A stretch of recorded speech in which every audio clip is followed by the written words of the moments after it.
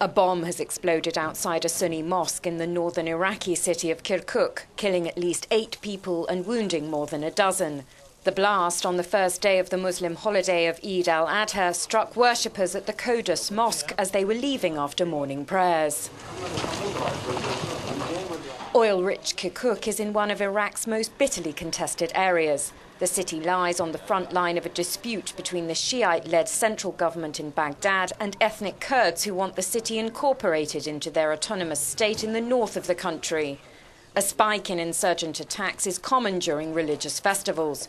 Security officials have warned of more violence over the coming days.